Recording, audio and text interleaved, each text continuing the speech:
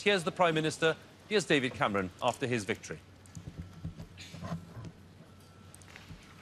I've just been to see Her Majesty the Queen, and I will now form a majority Conservative government. I've been proud to lead the first coalition government in 70 years, and I want to thank all those who worked so hard to make it a success, and in particular, on this day, Nick Clegg. Elections can be bruising clashes of ideas and arguments, and a lot of people who believe profoundly in public service have seen that service cut short. Ed Miliband rang me this morning to wish me luck with the new government.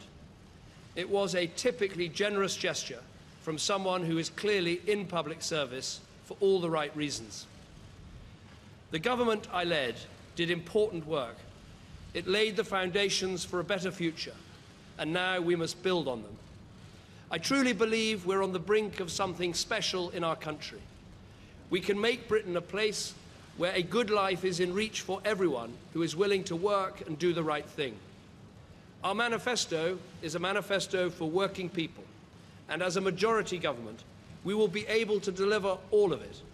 Indeed, it is the reason why I think majority government is more accountable. 3 million apprenticeships, more help with childcare, helping 30 million people cope with the cost of living by cutting their taxes, building homes that people are able to buy and own, creating millions more jobs that give people the chance of a better future.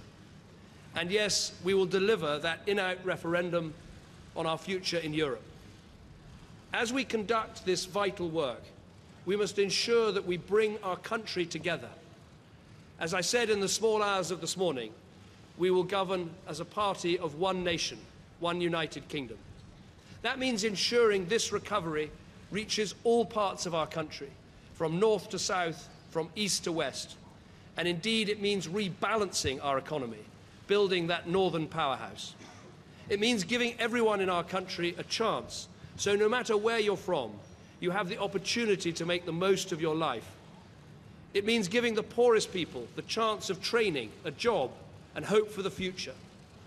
It means that for children who don't get the best start in life, there must be the nursery education and good schooling that can transform their life chances. And of course, it means bringing together the different nations of our United Kingdom.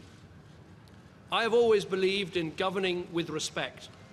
That's why in the last Parliament, we devolved power to Scotland and Wales and gave the people of Scotland a referendum on whether to stay inside the United Kingdom.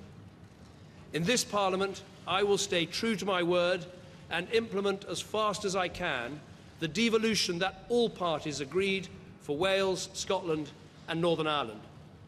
Governing with respect means recognising that the different nations of our United Kingdom have their own governments as well as the United Kingdom government. Both are important. And indeed, with our plans, the governments of these nations will become more powerful with wider responsibilities. In Scotland, our plans are to create the strongest devolved government anywhere in the world, with important powers over taxation. And no constitutional settlement will be complete if it did not offer also fairness to England. When I stood here 5 years ago, our country was in the grip of an economic crisis. 5 years on, Britain is so much stronger. But the real opportunities lie ahead. Everything I've seen over the last 5 years, and indeed during this election campaign, has proved once again that this is a country with unrivaled skills and creativeness, a country with such good humour and such great compassion. And I'm convinced that if we draw on all of this, then we can take these islands with our proud history and build an even prouder future. Together, we can make Great Britain greater still. Thank you.